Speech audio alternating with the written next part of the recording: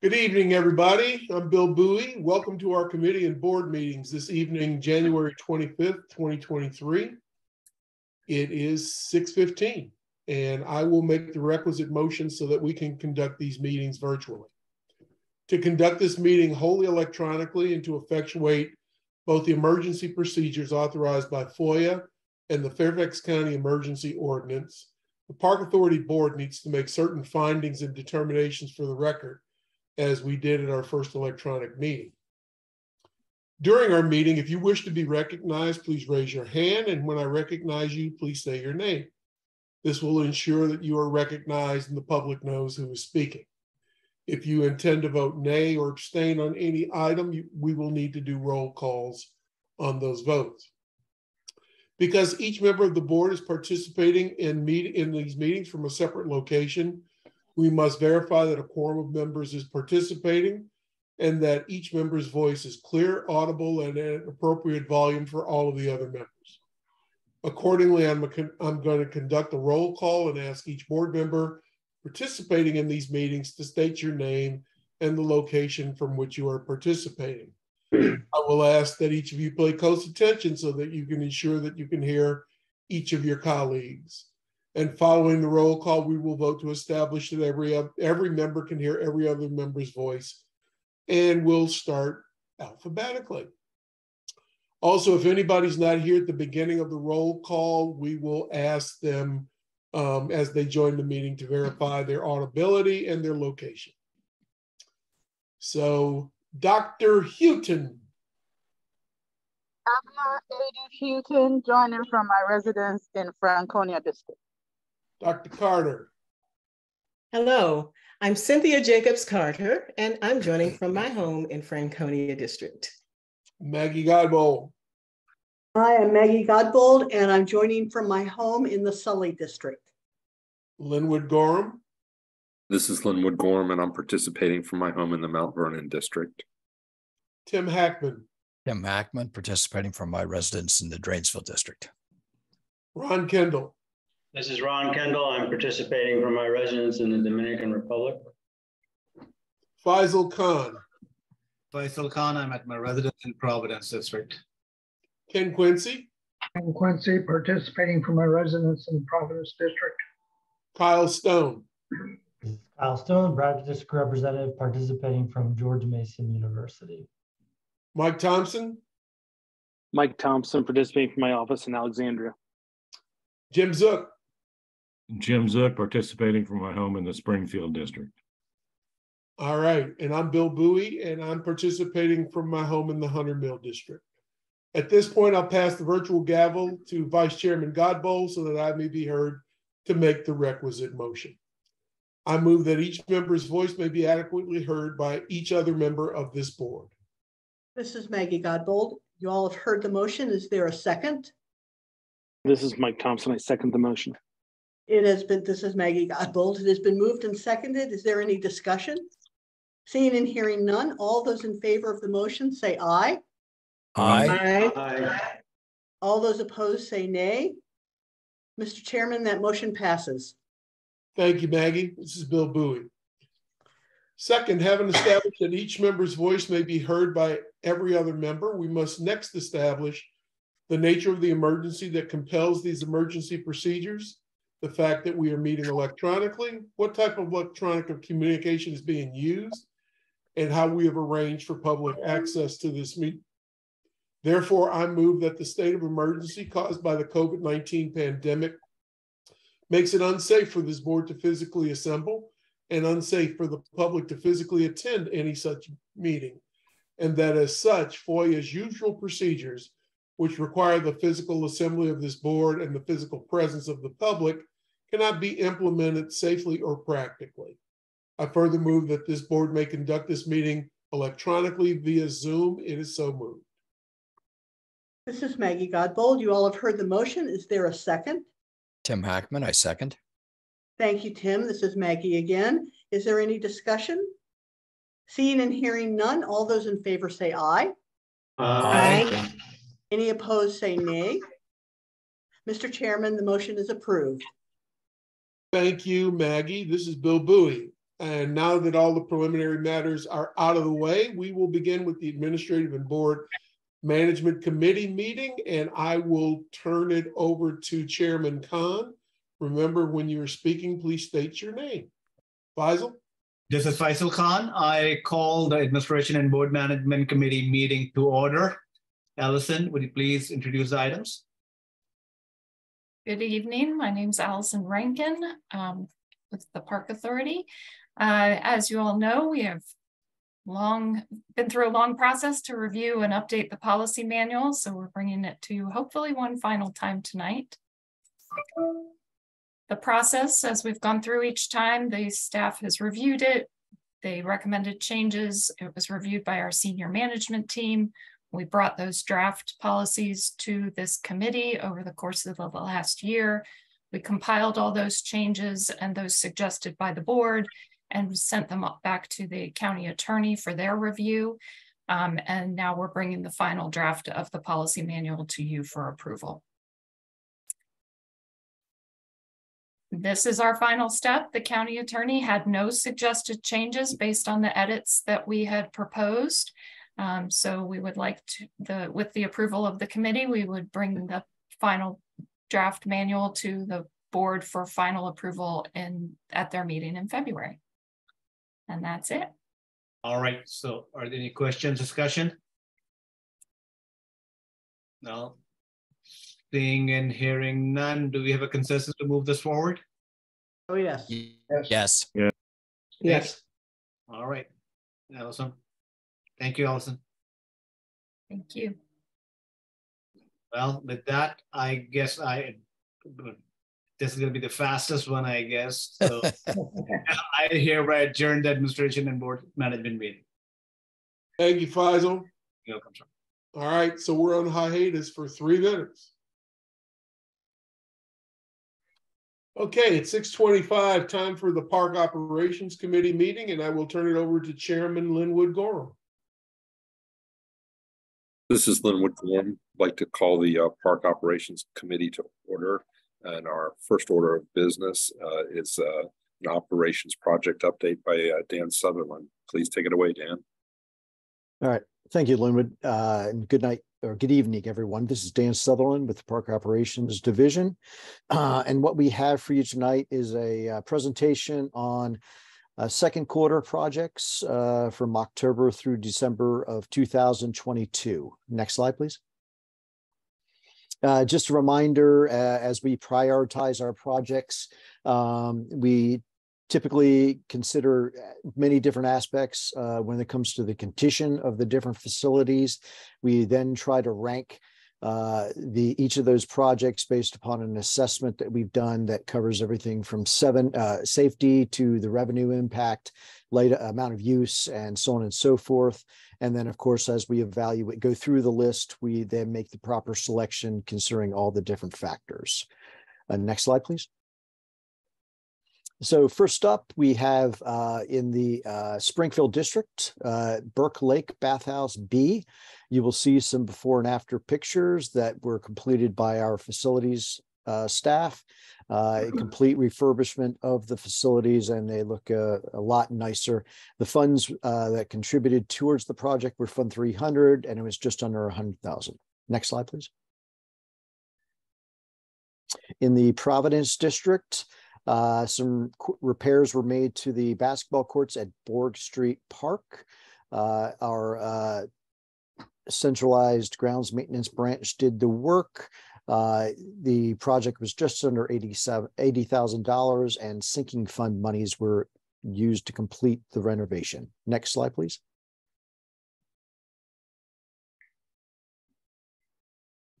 At Fairfax Villa Park in Braddock District, a bridge was replaced with the partnership between the mobile crew and the area crew responsible for the bridge.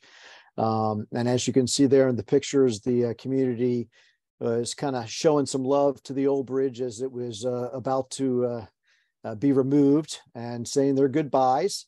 But the new bridge went in. It's a fiberglass bridge. Proper funds were used to replace the bridge. It was just under $50,000. And again, it was completed by the staff and the park mobile crew and area crew staff. Next slide, please.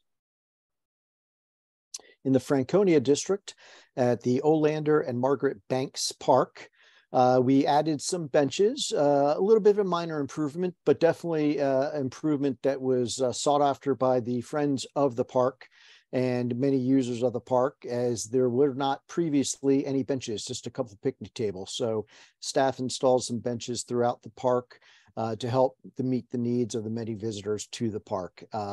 This project was just over $3,000 and was completed by the Area 3 staff using Fund 300 monies. Next slide, please. Over in the Mason district at Providence Rec Center, there were some concerns raised about some older wooden steps, timber steps there on the trail that had become decayed and were a little bit undersized. For safety reasons, staff went ahead and replaced the steps, putting in a wider step and putting in actually some grit, traction grit on the steps so that anybody walking up and down the steps was less likely to slip. Very, very modest cost at just over $100 in materials and a couple days worth of staff time.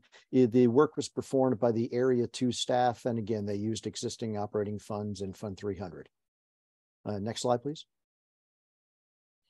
Over in the Hunter Mills district, in the Difficult Run Stream Valley, some trail improvements were made over there at the trail that runs right near the Dulles Access Road, or right under the Dulles Access Road, I should say.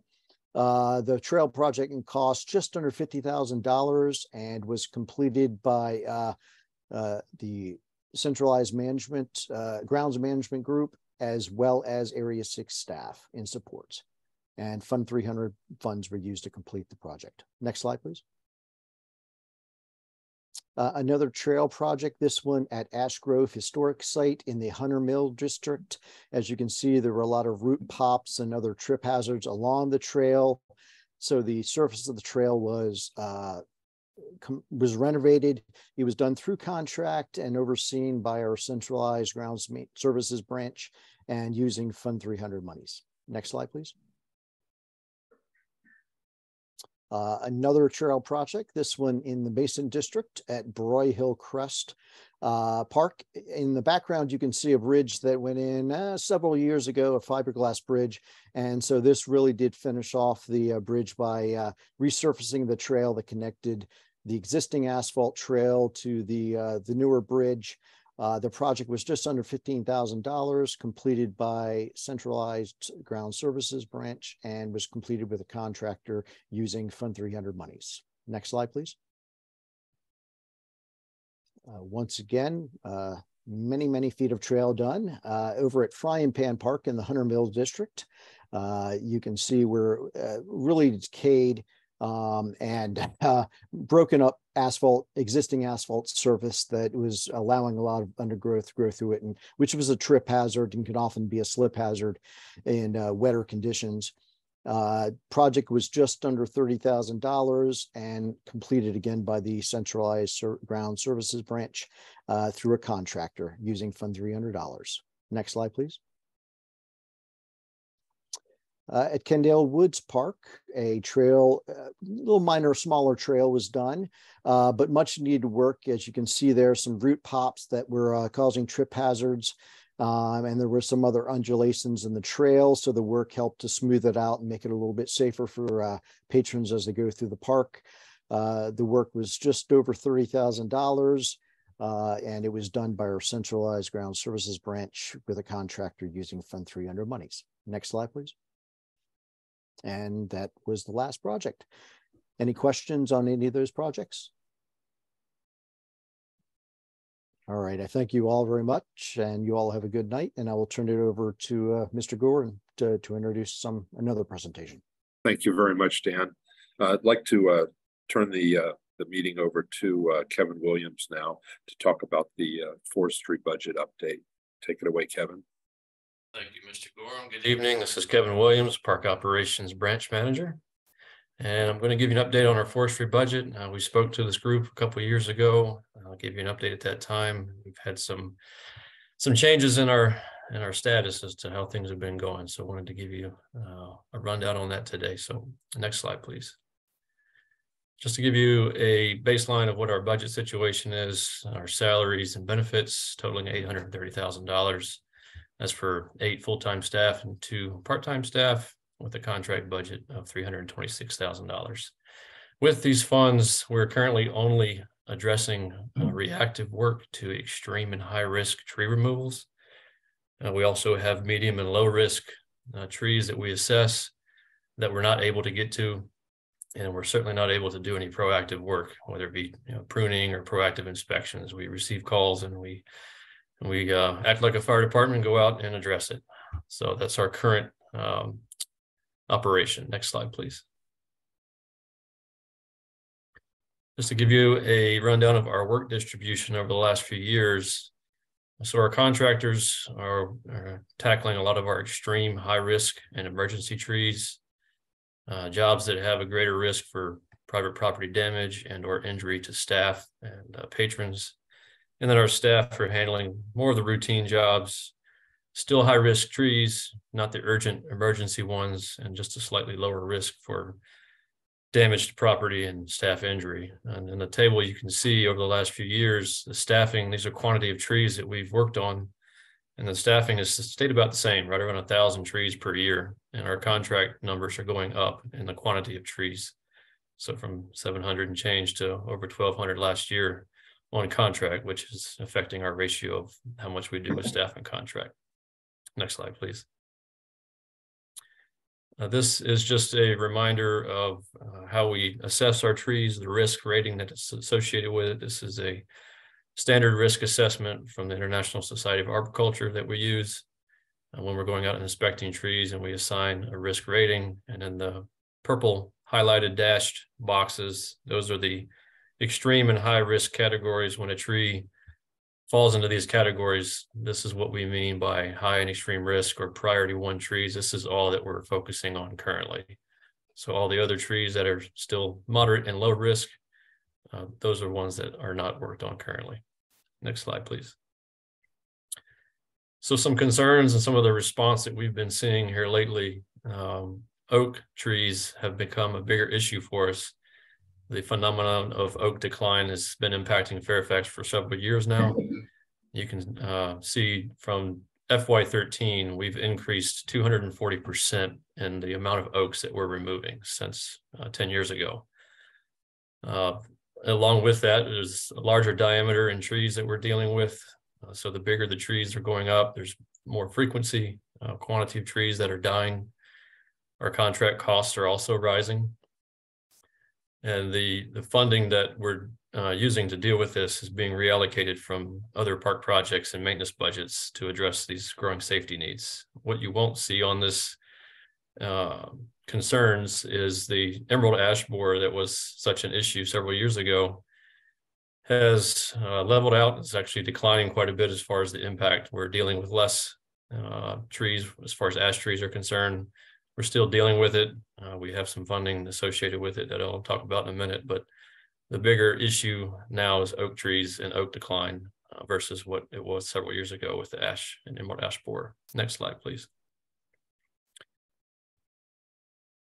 So this is a summary of what oak decline is and how it's impacting the county. This is a statement from Urban Forestry Director Brian Keatley. So the main factors associated with oak decline is just the maturity of the tree, an extended drought period, and typically a late spring frost. And according to him, we should continue to see oak decline throughout the county as we have a mature stock of those species, various species of oaks throughout the county. And we're seeing that now. This was a statement from several years ago, and now we're realizing the impacts. Next slide, please.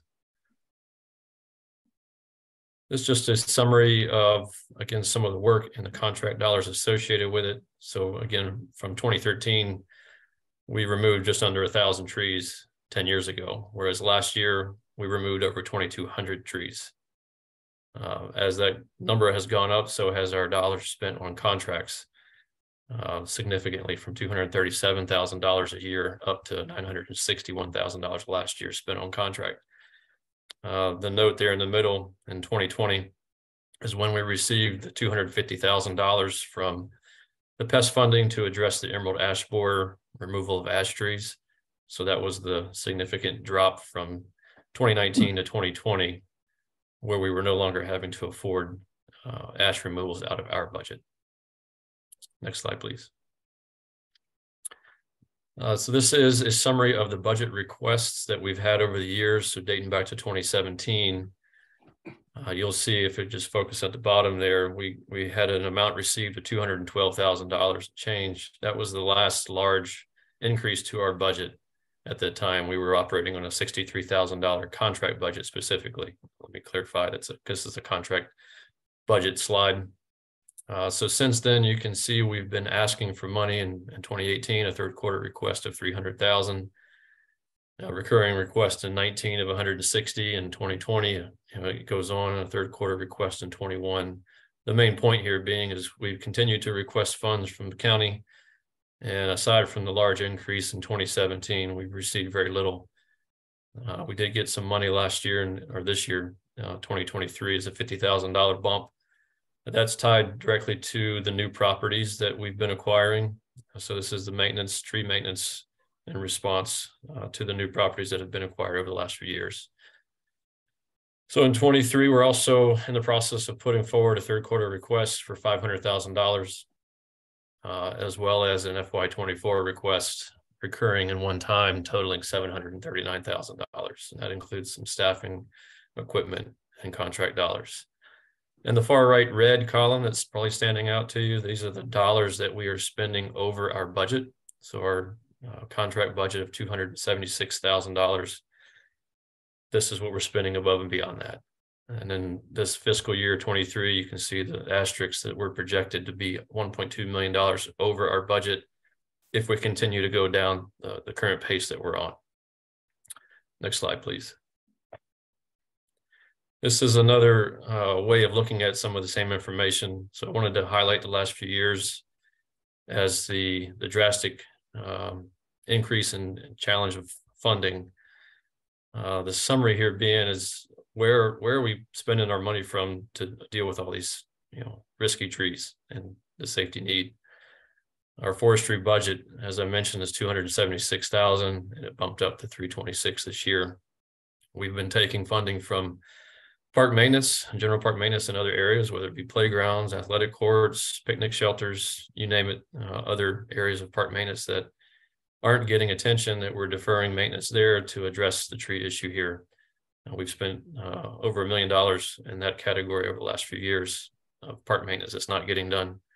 The general fund has also contributed just about $900,000 the last few years, where we're taking funds from general fund to offset the forestry need.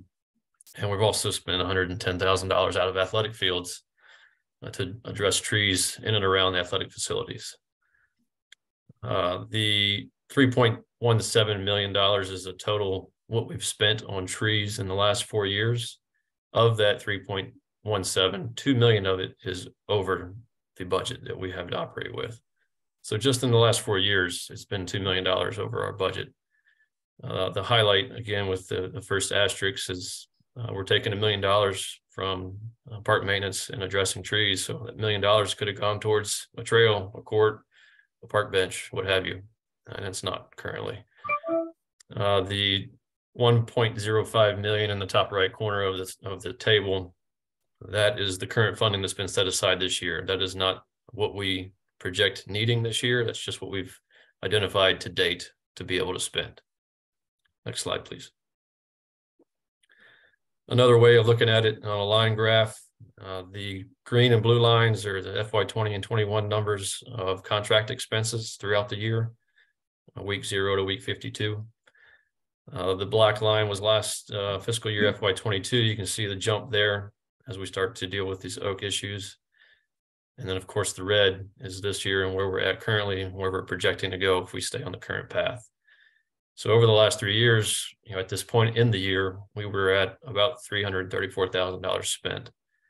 Well, that's $418,000 less than where we are this year. We're currently at the $750,000 mark of expenses. And again, we're projecting that $1.5 million is where we will end up if we continue to spend on this pace. Next slide, please.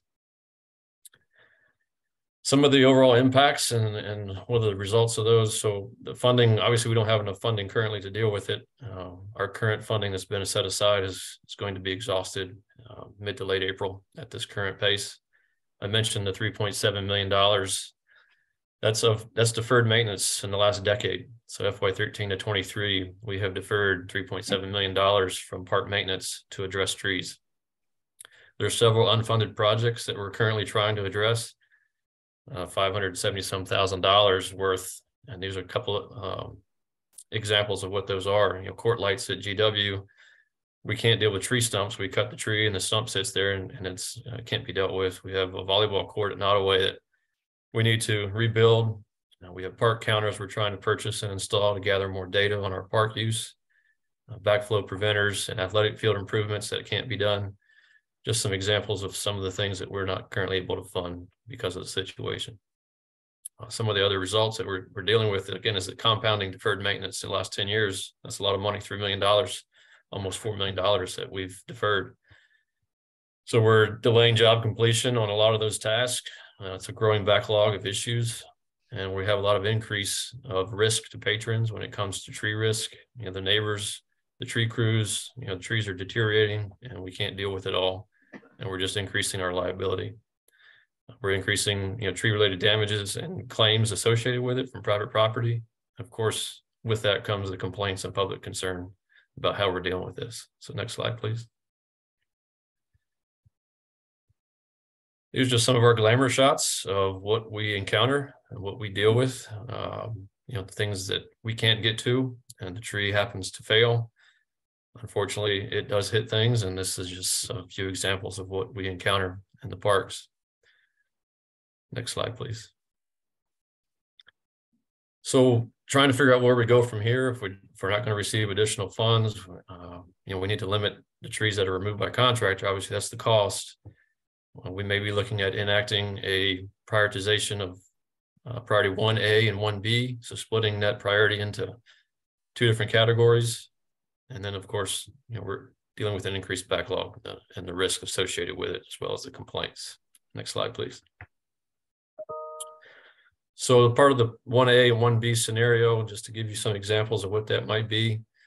So 1A, we would target high value targets and how we deal with trees. So the high value target being an example of a high use area, a major roadway, high value property damage could result. You know, it could be playgrounds, trails, significant cultural historical resources. Those are some of the categories that will fall into the 1A. You know, if this tree hits something, is it significant? Then we should put it in the 1A category. Next slide, please. Just some examples of the 1B. Still a high priority, still a high risk, still some potential for damage, but maybe it's an open yard or an open park area. Maybe it's just a fence or a shed, not an occupied space, perhaps. So there's you know, moderate to high value property damage as well associated with it, just not as high as a 1A might be. Next slide, please. So additional funding, we mentioned the $500,000 third quarter request that we're putting forward. That's what we need to stay on our current pace this fiscal year. That'll put us to the $1.5 million number that we're anticipating we'll need.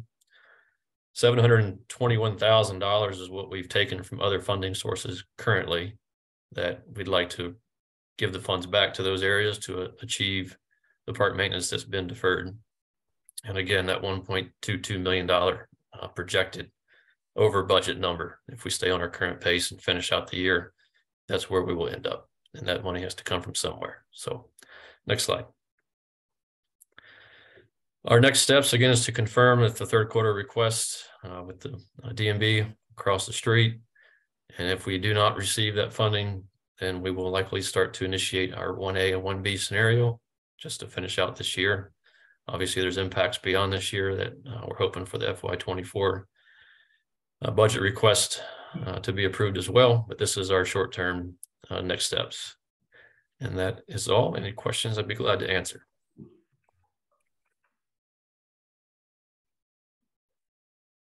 Go ahead, Tim. Thank you, Linwood. Tim Hackman. Some comments. First of all, I was made aware the other day of that.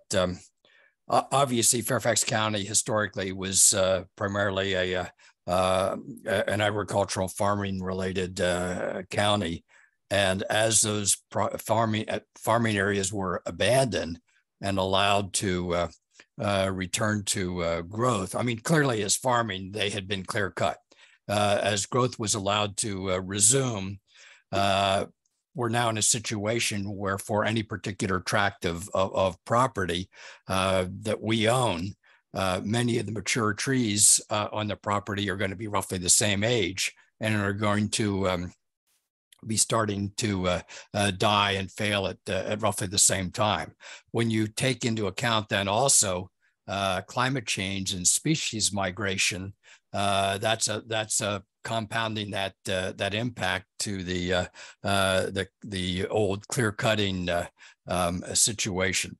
So I'm wondering if we can add those arguments to our the case that we're making with the county, and B, whether the county also has climate change impact funds to which we might tap into that could help offset our forestry cost needs. Thank you. Yeah, this is Linwood again. Questions for leadership. Do you have any strategies, or leadership have any strategies at this point? I guess that is the whole question. I guess they would be strategies to get some funding from across the street. And do we anticipate getting it, or who knows at this point? So Jay Cole, Executive Director, this is one of the, there are things that we do that, is important. Everything that we do is important. And there are things that keep us up at night. This is one of those things that keep us up at night. This is beyond, this is safety. This is the safety of our patrons. This is safety of our, forget about stuff.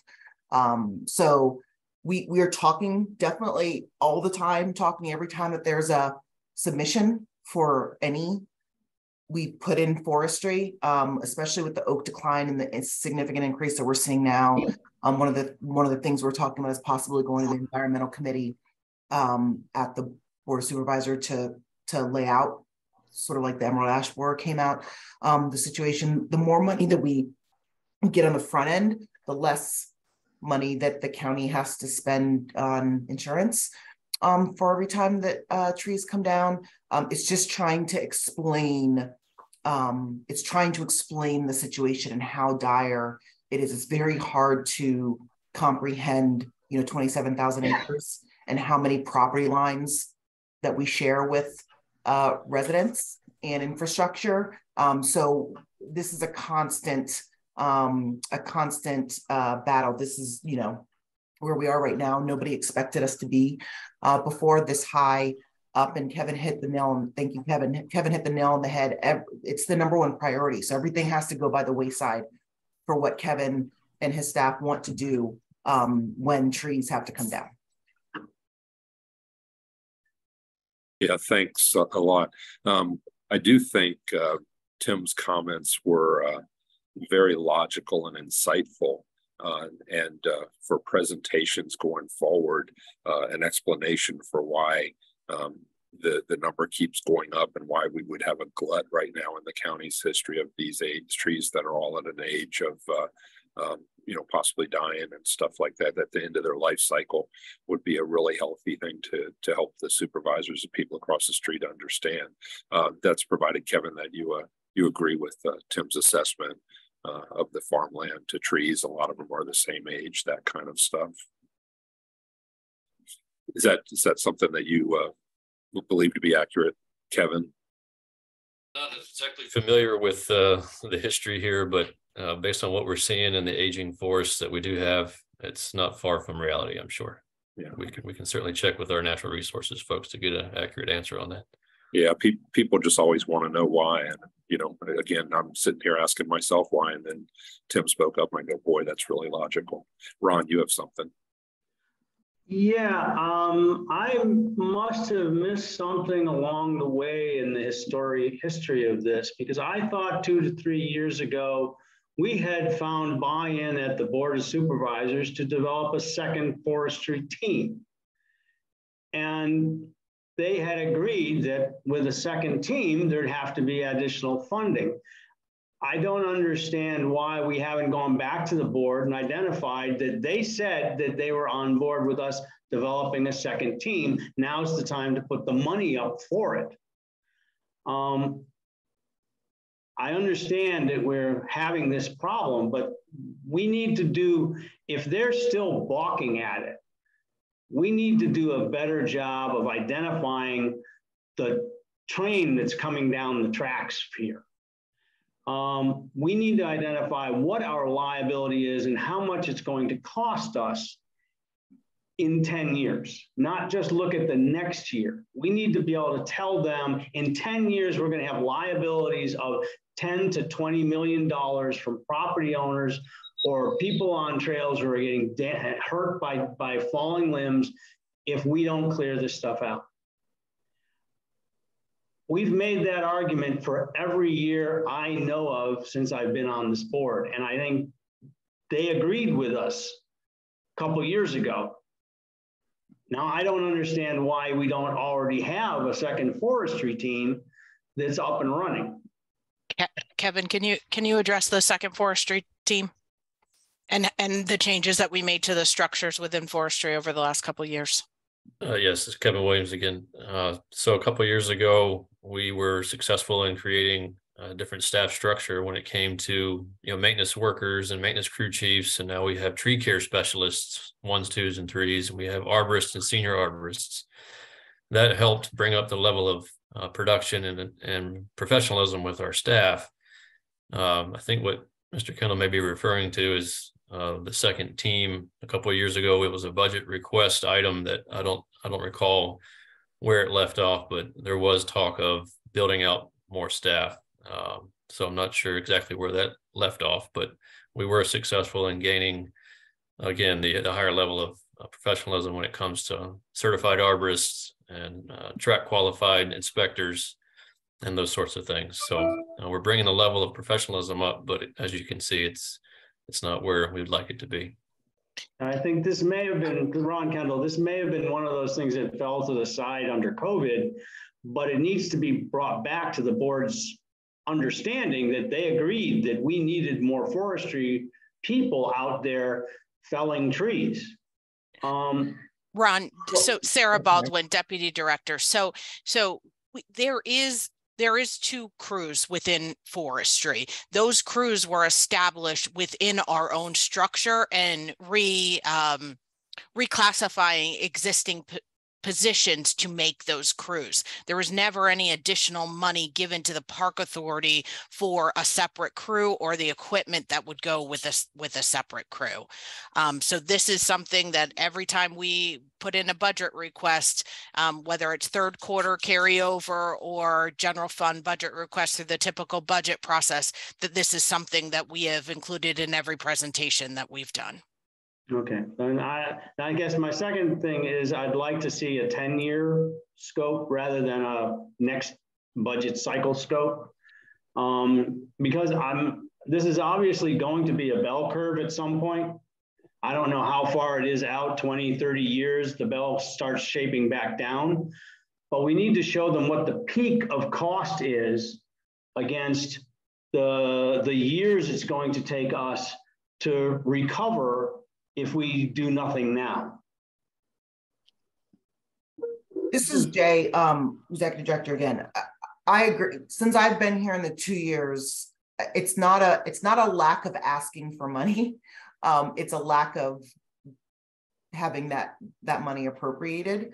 We have staff that are going out there and inspecting trees, but a lion's share of the money that Kevin is talking about is contract dollars to take the trees down. We're limited by how much work where we can do to take the trees down without, increased funding. It's not necessarily, and my bell curve is not necessarily going to bell curve trees. The trees are going to get older and other trees are going to come down, and then there's going to be something, it's the nature of the beast when you own the majority of the natural areas in the county. So there's not a 10-year projection for how much we're going to need. We need however much it's going to take in order to keep the infrastructure and the residents safe. And next year it might be, $600,000. Next year it might be $2 million. We just don't know, but it's such a reactive game.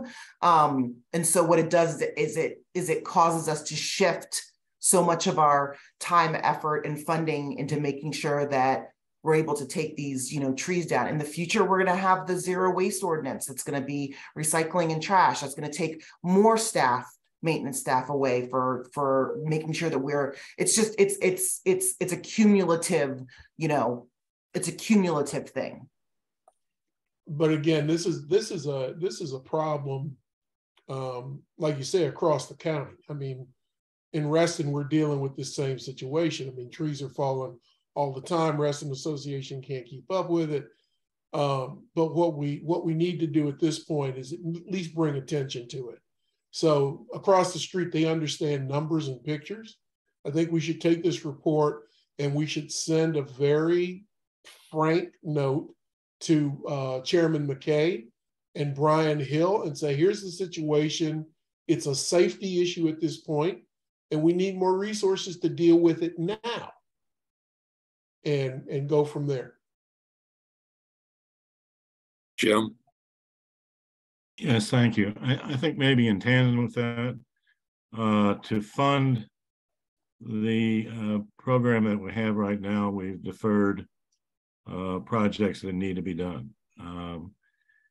And to me, that's the other side of this coin, is not only is our tree budget going to continue to escalate, but the extent of deferred maintenance is going to escalate as well. And I don't know whether it makes much difference when we talk with board members. It probably should, if we had some sense, as we did in Kevin's presentation, as to what projects were robbed to fund the tree removal. And if we could get some handle on what that would be, it speaks more definitively to both the need for tree funding, but also some of the adverse effects to actual projects that need to be done. And I don't know whether some of those projects that aren't done are similar to what we saw with trip hazards on trails and the like, but there's risk associated there potentially with what we're not dealing with on case by case basis. Thank you.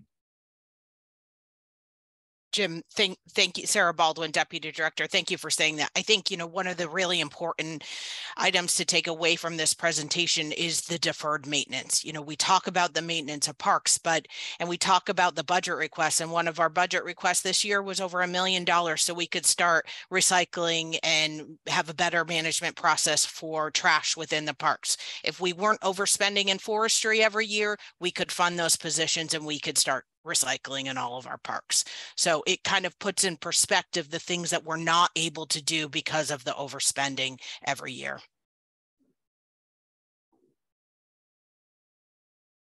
Anybody else? Kyle? This is Kyle Stone. I know the general thing in vogue is to contract out whenever and wherever possible, but do we know, like, on a cost per tree basis, are we better or more cost effective at cutting trees? Is a potential way to cut a few more, bringing more of this in-house, or is that a good money saving option to keep the contractor? This is Kevin Williams, Park Operations Branch Manager. That's something we're looking into now to evaluate that very thing and analyze staffing work versus contract work. The costs continue to go up with contracts. And of course, the quantity does as well. And that's what we've been asking for, is more staff to take some of the burden off of contract dollars. So we don't have a dollar figure to present, but that's something that we certainly would like to look at, more analytical data framework. So we will certainly do that. Okay, so we're getting a better picture of what's the better bang for the buck, and then either we'll continue contracting or maybe you'll come back and say you recommend bringing things more in-house. I think it's going to be a hybrid approach, regardless of what the number ends up being. There's just too much work to take on. We'd have to triple, quadruple our staff, as you saw by the tree numbers going through the roof. But to contract everything out also is just asking for trouble, in my opinion, because we're subject to whatever increase they throw at us. So thankfully, the current contract has not gone up drastically, but that's just a matter of time. So, but yeah, we can report back on that. Okay, thanks. Good point, Kyle. And Kevin, I like your answer to that. Does anybody else have anything else? All right, thank you very much, Kevin. Does anybody have any other matters for the Park Operations Committee? Seeing none, I adjourn the Park Operations Committee. All right, Bill Bowie, it's time for the Budget Committee, and I'll turn it over to Chairman Ken Quincy.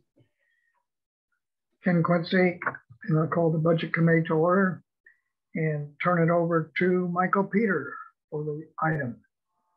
Great. Thank you very much, Chairman Quincy. This is Michael Peter, Administration Division Director. Thank you very much for that presentation, Kevin. You'll see here what we're going over tonight.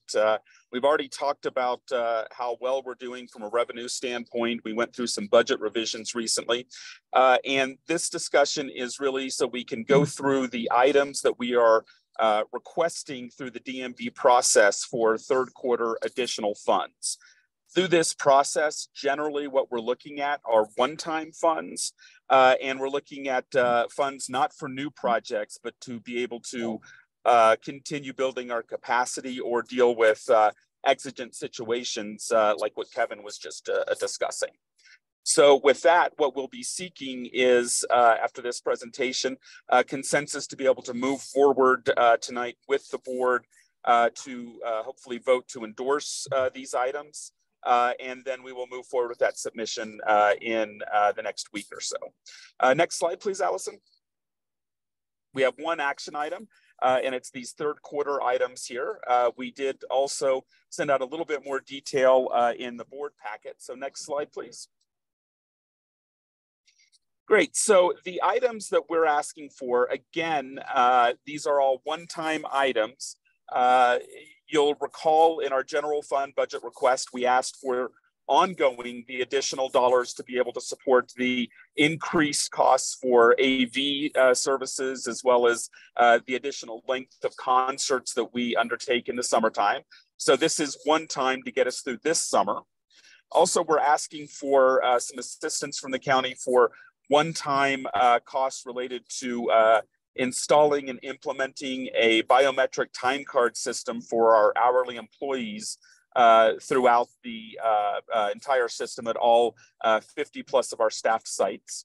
We're asking for some additional computer hardware to keep up with the continuing trend to be able to work remotely and also to be able to take laptops wherever we need to within the park system.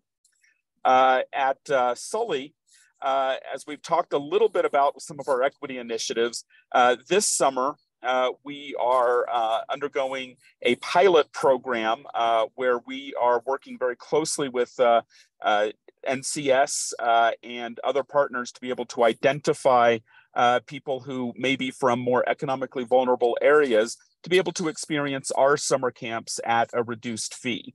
We're doing that this summer with existing equity money, and we are asking to be able to continue that into the next summer to extend that Sully initiative as well. Tied also with that Rec Pack, we're asking for some additional funding to help us support the higher salaries as we are working to be competitive in summer camp and lifeguard salaries. This is an initiative that we undertook to be able to move our starting salary up to about $16 and then being able to offer additional salaries for people who are coming back for subsequent years after being part of our program. Forestry, as Kevin talked about, this is our $500,000 request for additional contract dollars to be able to deal with those urgent tree situations. We're still not necessarily at a point where we can deal with those low or medium or proactive tree areas. So this is that request which he outlined just a few minutes ago. And then finally, we continue to chip away at our capital equipment replacement needs on the park operations side. So this is after funding that we received as part of closeout last year. This is our next round of major equipment replacements. These are certain vehicles, mowers, field groomers, those really large machine items that we need to be able to keep our park system looking as good as it does. So this adds up to total requests of almost $1.7 million. And I'd be happy to answer any additional questions that may come up. So I'll turn it back over to you, Mr. Quincy. Thank you, Mike. Now questions. Whoops. I just got blanked out here. Yes, Ron. Yeah, I guess this is Ron Kendall. My main question is, when we take this to the board as items we want, is this a pick list for them to decide what they're willing to spend money on and what they're not willing to spend money on? I feel like we should be spending money on the things we think are most important, and then we should rank them. I put forestry way above summer concerts, and yet it's the first thing on the list that I see when I look at this slide. Capital equipment as well. They're the things that we have to have. We want to do the equity pieces, but if we can't maintain our equipment or keep people safe in the park from falling trees, what does equity mean? Mr. Kendall, thank you for that question. This is, again, Michael Peter with the Administration Division. The list that we put together, this is generally handled first and foremost through the county executive's deliberative process. And we do rank these items. And when we move forward, we do have something like the summer concert series first, because that is something that will, of course, have widespread support from the board members, and we have to keep doing that. Forestry, we have to keep doing. So we do prioritize the safety and security items first as we go forward, and we work closely through Jay's office and the directors with the deputy directors to identify those things. If we're given a certain amount of money that can support these items, then we do prioritize those. But right now, we are putting forward the whole package for $1.7 million. Other questions? Well, I have one, and it ties into both the presentations. Those of us that have been on the board for a while have heard not infrequently about the need for us to take care of what we have. And that just doesn't include equipment. It includes, obviously, as we brought up before, the growth, the structures, the trees. And if we're robbing, in some instances, the ability to maintain such things as equipment to take care of trees, we're really not gaining anything. And this has been brought to our attention by the board in the past, as some of us will remember. So I would hope that the board would, to follow up on Ron Kendall's comment, take our comments pretty seriously, since it was there, and I'll call it criticism in the past, that we weren't taking care of what we have. Ken, one other comment, if I may. Tim Hackman.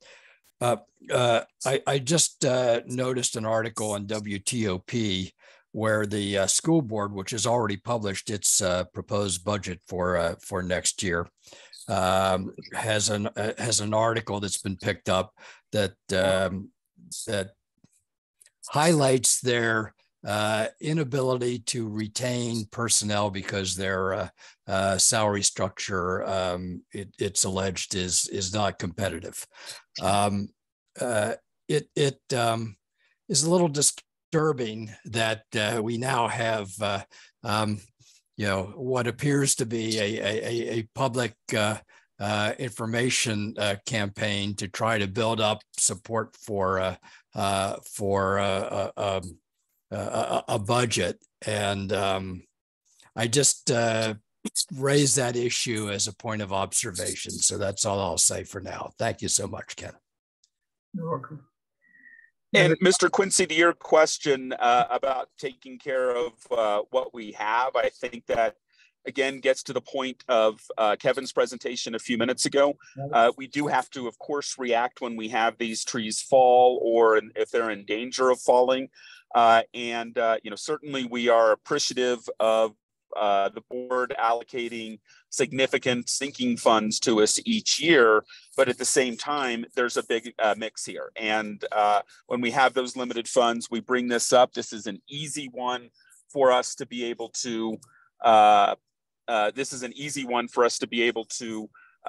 Sell because for every tree, there's a certain amount of money that it costs from the perspective of contract dollars there. And Mr. Quincy, if I could add, I misspoke there about the Sully item. That was not the Sully equity pilot. That was actually funding that we are requesting for assistance in helping us reinterpret the history of the Sully Historic Site. So that's a little bit different. It is part of our equity initiatives, and it's a request for us to find some outside consulting support to help us reinterpret the stories and the important history from that site. Thanks, Mike. Any other questions, comments? Is it the consensus to move this forward? Yes. Yes. Okay. Yes, absolutely. Yes. Yes. Great, thank you. Thank you, Mr. Quincy.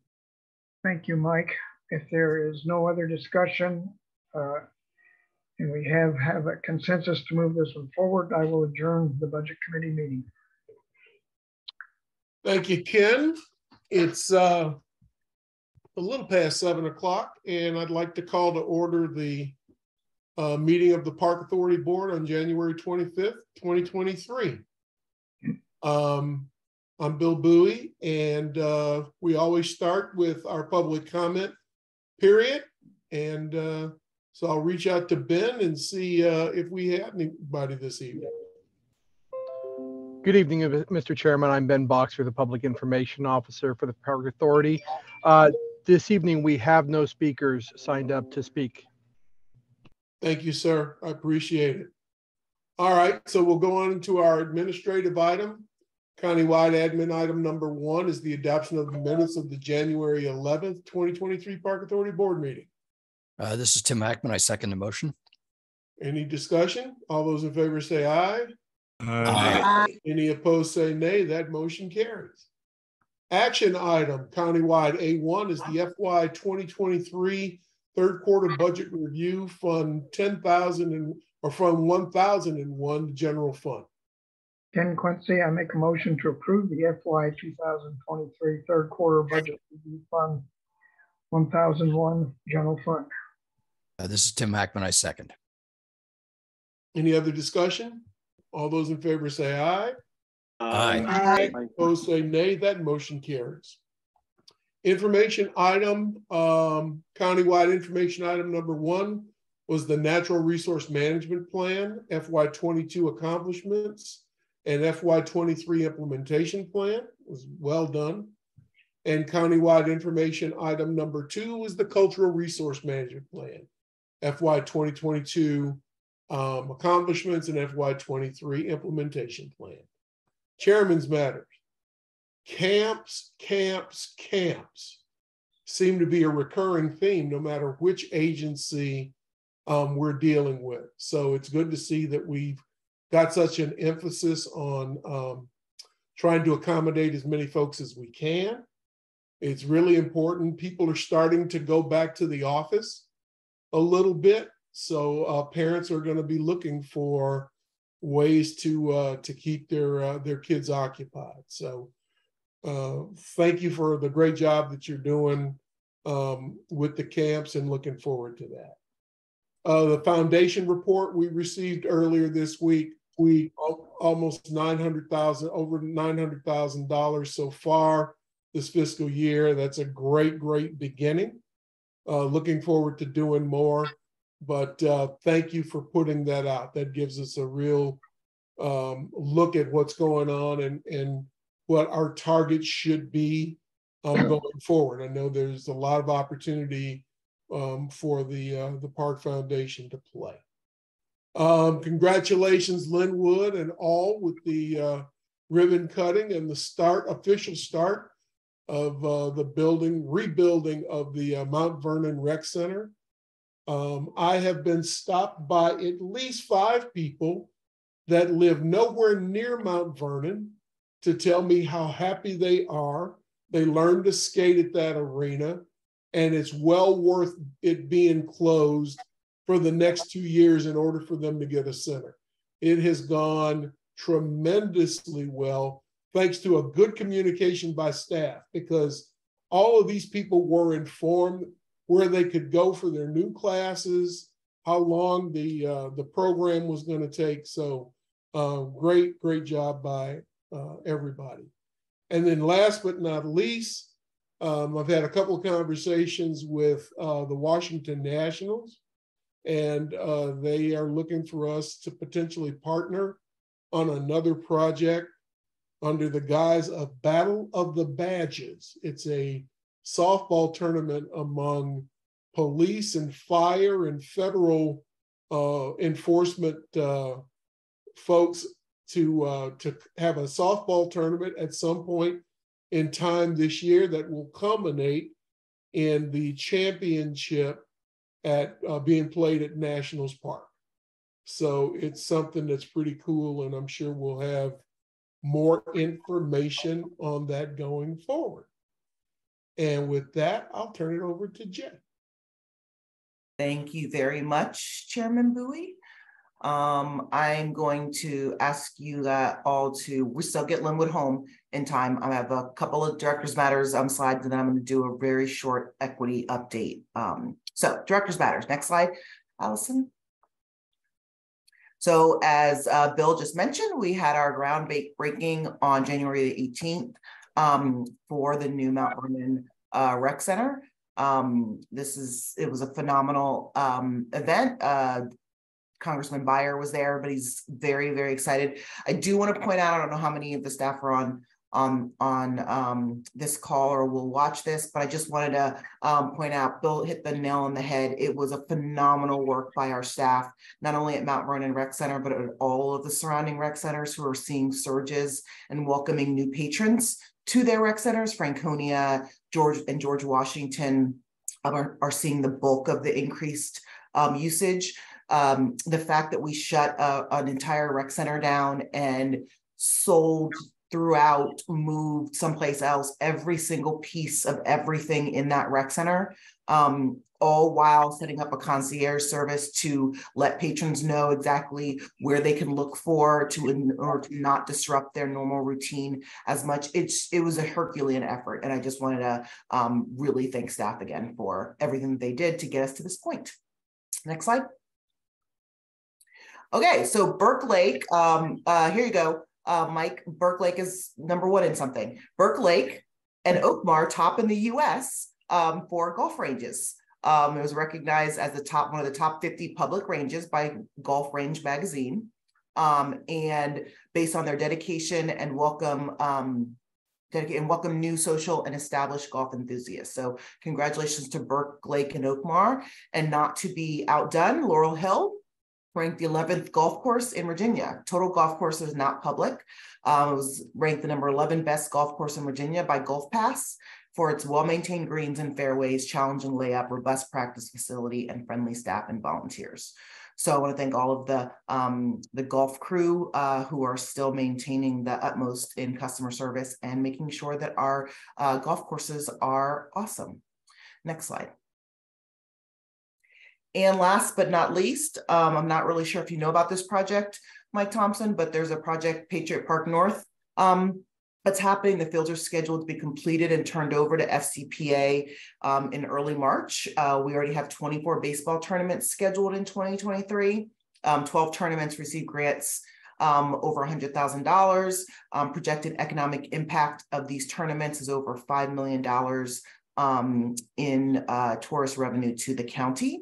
We're also going to be having FCPA camps and external sports clinics scheduled in 2023. So we're very excited about that.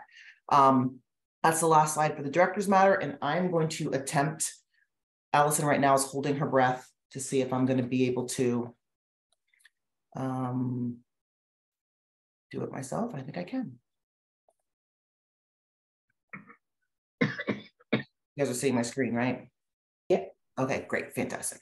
So I wanted to take a couple minutes to give you a global equity update. I know we talk about things a lot in terms of the revenue fund, but I wanted to take this opportunity to talk about all of the things that we're working on and doing and put equity in perspective at FCPA. So I just want to start, I always like to start by talking about how important, why equity is important when it comes to parks and recreation, and participation in guided recreation programs from low-income at-risk youth result in higher self-esteem, greater academic achievement, and lower incidences of delinquency. That's why our rec centers are so very important to the quality of life of all residents, and specifically lower-income residents of color. In the 100 most populated cities, neighborhoods where most residents or people of color have access to an average of 44% less park acreage than predominantly white neighborhoods. And parks that serve primarily low-income households are on average 4 times smaller than parks that serve a majority of high-income households. And parks that serve low-income, primarily low-income households are average of 4 times smaller than parks that serve majority of high-income households. And a lot of, it really comes down to the fact that our parks really are the free gym for a lot of residents. You can choose to get out into a park and run every day and lose 50 pounds for free. We also have phenomenal amenities in our rec centers for affordable prices. Okay, so really what I'm going to go over is these are sort of some of the things that we're going to talk about really quickly. Racial equity in parks, we already talked about that. Equity plan, our equity plan overview, funding, our equity study, and some other stuff. I'm not going to read those through so that we can get home. So just want to put this up here. I put this up all the time as to if you ask me what my definition of racial equity in parks is, it's where race and income does not predict the quantity and quality of parks in a specific area, and rec centers are affordable for all residents. So one of the things that we are working on, and Sarah Baldwin is our lead in this effort, is we have an equity impact plan. And the goal of that plan is to ensure our community, regardless of race and or income, has access to high quality parks, programs, and services. Access to quality and safe parks and facilities, programs, diversifying the workforce, community engagement, and telling untold stories. And this is all to continue advancing One Fairfax. So when you think of our equity impact plan, think of that as the overarching umbrella for everything that we're going to be talking about. Our revenue, equity in the revenue fund, it's in the equity action plan. Diversity and inclusion with our staff in the equity action plan. Everything that we're doing, it's really our guiding force to tell us sort of how we're doing and what our goals are for the next year. It's updated every year. And that will come out, I believe we're finalizing that soon. So when it's finalized, it will be posted, and we will definitely send out copies to everybody so that you can peruse it. This one I'm going to throw out again. I know you've seen this before, but when we talk about equity in the revenue fund, this is our demographics by line of business. Again, compare the county population demographics with the demographics from 4 revenue fund lines of business and 1 rec pack that is funded 100% through general funds. And so on the left, you see the county demographics is rounded to the nearest percent. White residents are a little less than 50%. So Fairfax County is a majority minority county. We're 20% Asian, 16% Hispanic Latino, 9% Black, and 4% other. So we look at our lines of business, despite being less than half the population, white residents make up 68% of our classes, 69% of summer camps, 79% of rec center pass memberships, 82% of golfers, but only 28% of rec pack users. Only 21% of our rec center pass holders are people of color. We also analyze household income, but this just gives you, this is kind of our litmus test, so to speak. Okay. So equity funding, if you remember in FY23, we were funded $500,000. That was the actual budget that came in. What that is going to be used for, or is being used for, is the HRNA study that you're all familiar with. I'll get into that in a second. The first thing that Mike talked about, which was the Sully Community Center Equity Pilot, there's 2 Sullys, and this is exactly what he was talking about, is ensuring in the new gym that we financed at the Sully Community Center. We're going to have third-party camps, making sure that we have an equitable distribution of residents using both facilities. We are in the process of hiring an equity officer. Another slide. And then we had a pilot program for rec center access for foster care caregivers to allow foster care caregivers to access our rec centers for free. In FY24, our request was $803,980. As part of our ongoing work to make the Park Authority more equitable, that was our request. Although working with our consultants to develop an equitable fee structure for the revenue fund, that work is still in progress. And while it's being completed, it's really essential that we not further exacerbate inequities, specifically in summer camps.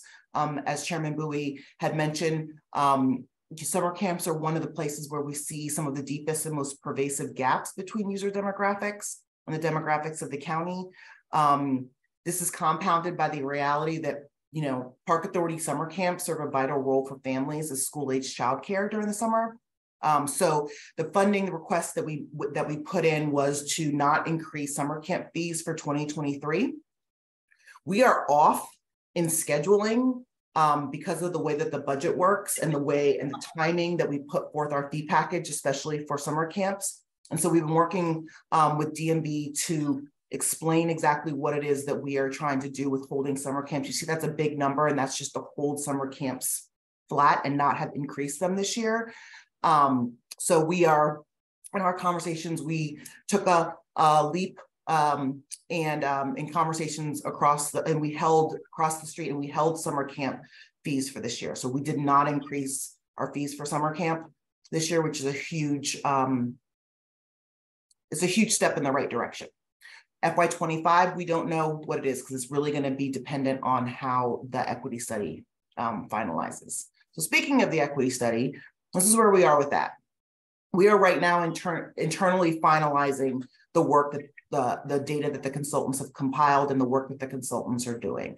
Once we have finalized it internally, we're going to be coming to the Park Authority Board via a work session. It's not going to be a final report. We want to present the data. We want to talk it through in open session and see where we are. After that, we're going to be going to the public for public engagement this summer. And then in the fall, after public engagement, we will come back and possibly rearrange some stuff or make some edits, and we will be taking it back to the Park Authority Board and then to the Board of Supervisors for an update. While we're doing that, in those updates and subsequently, we're going to be finalizing the implementation strategy that's recommended in the report in coordination with the Park Authority Board, the Board of Supervisors, and County Executive's Office and DMB. And then with the hopes of winter 2023, finalizing and posting the report. As I said before, we are in the midst of hiring an equity officer. It is closed right now. Our interviews are scheduled for next month. The role of that equity officer is to do a lot of the things that you see me and Sarah and other people doing as a focus, and Amy, as a focus of their job. Build strategic partnerships, not only with the Park Authority Board, senior staff, county agencies, One Fairfax, community stakeholders, lead, implement, and operationalize that outward-facing portions of the One Fairfax strategic framework for FCPA, manage the FCPA Equity Action Plan, and guide community engagement efforts to ensure all voices are heard. It's a really important position for us that really is walking the walk and making sure that we are being as equitable as possible. Another thing that we are working on is we're going to be sending out a survey, a staff survey done by the Government Alliance on Race and Equity. We're one of the pilot agencies conducting the GARE survey. There are 8 agencies that are participating. Department of Family Services, the libraries, Health Department, NCS, CSB, and us. We anticipate that the survey is going to be released to staff in the next month. It's about a 50-question survey. One Fairfax added a couple of mandatory questions for all surveys, but we did have a little bit of a say in some of the questions. We make sure that we're getting really good data so we know where we need to go and what we need to do to make sure that our staff are not only diverse, but that they understand the work that we're doing. So the purpose of the survey is to assess the knowledge, skills, and experiences of our workforce related to race and equity. The results of the employee survey will allow us to assess our efforts to create shared understanding about racial equity and how implementation of racial equity strategies is progressing. Specifically, it's going to tell us the following. So it's going to tell us our employees' understanding about racial equity, our employees' knowledge of the county's policies and practices to advance racial equity, their awareness of the county's and the department's plans to advance racial equity, and how much they know of the county's efforts to engage the broad community, including its community of color and community partnerships to advance racial equity. It's a nationally known organization that does work on race and equity, and we're really lucky to be able to utilize this tool. We have spoken about it before. We're going to be having a summer briefing on February 22nd, so I'm not going to go into it. We've talked a lot about our PROSA plan, but our park recreation, open space, and access plan is really key to looking at equity in park spaces, and analyzing and identifying gaps in the 10-minute walk to parks and the complete park experiences, and looking at those data with an equity lens. So that's a little bit of the product phases. I'm not going to go into it because you're going to get a briefing at our next board meeting on PROSA. Lastly, I mentioned it before, and Mike mentioned it before, but we're doing a pilot at Sully Community Center. As you all know, Sully Community Center just opened, so this will be the first summer we contributed funds to add a second gym. And without this pilot, it would be that slide that we talked about, the differences in demographics in practice in a gym, with one gym being for NCS and one gym being an FCPA third-party camp. So we wanted to make sure that that didn't happen, and that both courts were used by more of a demographically equivalent with the county user group. But also we saw it as an opportunity to test out a sliding fee scale. So FCPA, we're partnering with NCS to offer programs and camps at Sully Community Center and test that sliding fee scale to provide access to camps. We're anticipating that this is about $150,000. This was included in that FY23 budget at $500,000. This is one of the items that we were funding. So the process for this is NCS is going to be identifying individuals and families who would benefit from enrollment in our camps at the Sully Community Center who have documented financial need and determine their payments required. And they're going to work with the individual and the family to register register participants for camps and classes. We're going to hold spaces in camps to allow for the greatest access to programs possible. And then evaluation, all parties will receive a survey to measure the demographics, overall satisfaction, and attendance. It's a real way of looking at a smaller subset and seeing if we could extrapolate that and be successful at Sully Community Center and see how much we can extrapolate across our entire system. So with that, I am done, and I don't know if you want to take questions now or during your individuals. So. Thank you, Chairman. Quick question for you. So on the GARE study, 2 questions. 1, will it be statistically valid? And 2, is it going to be offered to all employees of the Park Authority? So so the first question, I'm going to say it will be statistically valid because now I'm going to check and make sure that it's GARE. So GARE doesn't do they would not do it if it's not statistically valid, but I will confirm that and get back to you that it is going to be a statistically valid survey. And yes, it will be given to all FCPA staff. Okay. Very good. Thank you. Any other questions? All right. Very, very good. Mr. Kendall, we'll go to board matters. Mr. Kendall? No, I will pass today. Okay. Linwood? Like to reiterate what Jay and Bill have already said. This past Wednesday, Dirt flew. It was a very, very nice event. A lot of people really excited about that. And like to take an opportunity really to say, to thank all of the board who has supported this project for what is it, like 12 years now in the making, and we are finally rolling forward with it. And of course, staff, this was truly a huge effort, a lot of teamwork, and we got there. We are there. We are breaking ground.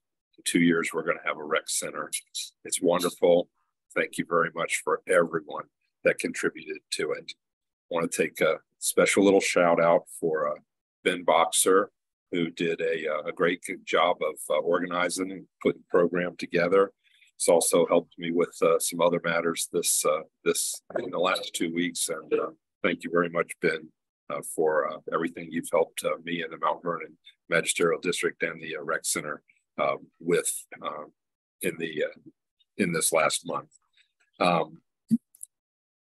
Want to also thank Amy, Sam, and Cindy, and I don't think I'm forgetting anybody, but extra thanks to them if I am, for everything you guys are doing and will continue to do on the Overlook Ridge future that we're all trying to put together. When we get that done, that's really going to be special, and I hope to be up at the top of that in the next couple of years with all of you with a ribbon, and you'll see the spectacular view that park is going to provide. And lastly, as I promised I would do this month instead of last, I'd like to give a really, really special thanks to Bill for his outstanding leadership my entire term on the board. Bill, you've served with honor and wisdom this whole time. And I have witnessed under your leadership, I believe this board to become the most functional in the county. If there's a more functional board than this one, I'd like to see it, and get that occurred as I am witnessed under your leadership. Thank you very much, Bill.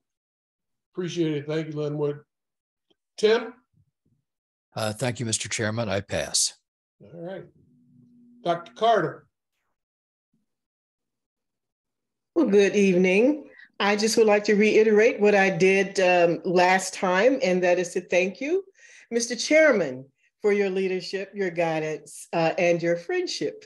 So looking forward to continuing to work with you on the board. And I want to thank also all of the staff for your outstanding work.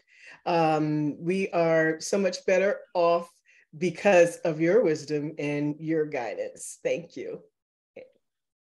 Thank you. Faisal? I'll pass, sir. Okay. Kyle?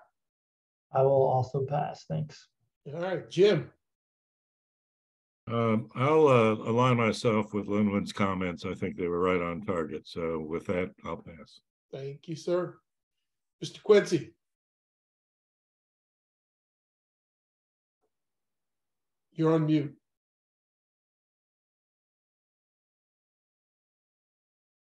Somebody did that to me. Anyway, Mike Peterson, was there really any question about which of the 2 best golf courses were? That's for sure. I guess Mike didn't hear that. I will echo Linwood's comments too, Mr. Chairman. Thank you for everything. And I just want to make one last comment concerning, in some ways, the equity plan and our finances. In the equity plan that Jay outlined, she mentioned quality and safe parks and facilities. And we talked about that in the two previous presentations concerning the budget and forestry. So this is important to us. It's important to the folks across the street and of course to the public. So I hope that message can be underlined as it's transmitted to the appropriate parties. That's all. Great. Thank you, sir. Mike? Yeah, thank you. I echo, Bill, thank you for your leadership on the board. Discussed that last time, but just thank you again. On a less cheerful note, I want to thank Jay and staff for stepping up. As some of you are aware, and I think I may have mentioned last time, 3 young members of our community were involved in a serious car accident on Lee Chapel Road. 2 of them were killed, 2 16-year-old girls. 1 lived. And the area of Lee Chapel where the accident was has park property right next to it. And I know that Jay and staff are helping and dealing with those issues. I know there's a lot of work that still needs to be done, but the speed and the quality of engagement that they have undertaken in response both to the Board of Supervisors, VDOT and FCDOT has been extraordinary, and the community really appreciates stepping up and being helpful in this. It was a real tragedy, and there's nothing we can do to get those 2 lives back, but we can maybe help a little in hoping that nothing like that happens again. So thank you, Jay, for you and the staff for all you're doing on that. Thank you, Mike. Dr. Houghton. I want to add my voice to saying thank you so much, Chairman Bowie. And thank you to our staff, all the staff, for all your hard work. That's it. Thank you. Maggie? Once again, I agree with Linwood on this. Bill, we really all appreciate your leadership. You've really made us such a great board, and we're glad you're sticking around just so we can poke fun at you. What the heck? Thank you very much. Yeah, I can't wait. I can't wait. All right. So it's been a pleasure, folks. That's for sure. It's been great.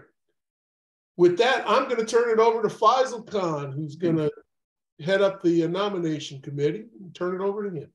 All right, this is showtime.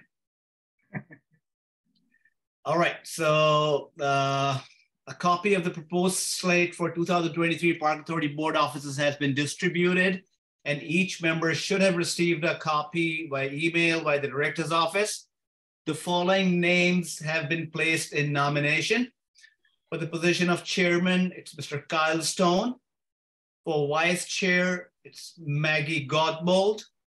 For the position of secretary, Dr. Cynthia Jacobs Carter. And for the position of treasurer is Timothy Hackman. So we're gonna start with the chairman's position first. The nominee for the office of the chairman is Kyle Stone. Are there any nominations from the floor? I move the nominations be closed. Do we have a second? I second the motion, Ken Quincy. All right, so any discussion? No, then okay. All in favor say aye. Aye. Aye. The ayes have it. So the chairman of the board for 2023 is Kyle Stone. All right, so we move to the vice chair now. The nominee for the office of the vice chair is Maggie Godbold. Are there any nominations from the floor? I move the nominations be closed. I second the motion. Great. So all in favor say aye. Aye. Aye. Who say no? The ayes have it. The votes are tallied, and the vice chair for the board for 2023 is Maggie Godbold. All right, so now the nominee for the office of the secretary is Cynthia Jacobs Carter. Are there any nominees from the floor? I move that nominations be closed. I second that motion. All in favor say aye. Aye. Opposed say no. The ayes have it. The secretary of the board for 2023 is Cynthia Jacobs Carter. So last but not the least, the nominee for the office of treasurer is Timothy Hackman. Are there any nominations from the floor? I move the nominations be closed. Second the motion. All in favor say aye. Aye. Opposed say no. Ayes have it. The treasurer for 2023 is Timothy Hackman. So the following is from 2023 authority board officers are Chairman Carl Stone, Vice Chair Maggie Godbold, Secretary Cynthia Jacobs Carter, Treasurer Timothy Hackman.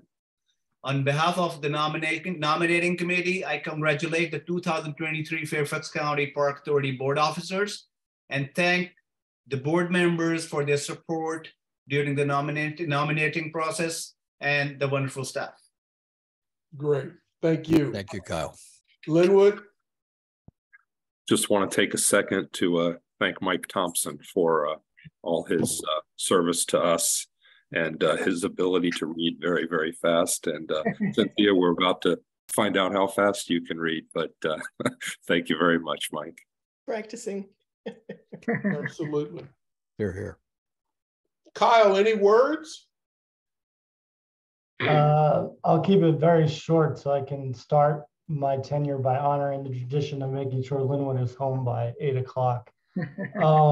Just want to thank the faith and confidence all of you have in me for putting me in this position. It's humbling. I'm excited to get going. It's been great talking with many of you over the last couple of weeks. I've reached out to most of you. We'll reach out to the rest between now and the first meeting in February. It's been good conversations, learning more about what's going on in your district, your vision for the Park Authority generally. And it's good to hear that everybody's on the same page by and large. A lot of good positive things being said about the system, but also a lot of people who understand and are willing to work to keep the system moving forward and realizing there are things we can and should and need to improve. So I look forward to working with all of that over the next 12 months. And with that, I'll shut up and just say thank you. All right, good deal. Well, thank you, everybody. For one last time, we are adjourned. Dr. Bill. Yes. Dr. Hayden had something to say. Oh, just real quick, I wanted to add my voice to say thank you to Mike and congratulations to the new set of officers. Thank you. All right. Very good. Anything else? Tim, were you saying something? Okay. All right. Saying good night. Thank you. All right. With that, folks, we are adjourned. Thank you very much. Have a great evening, and we'll see you in February. Night. Bye, all. Bye-bye.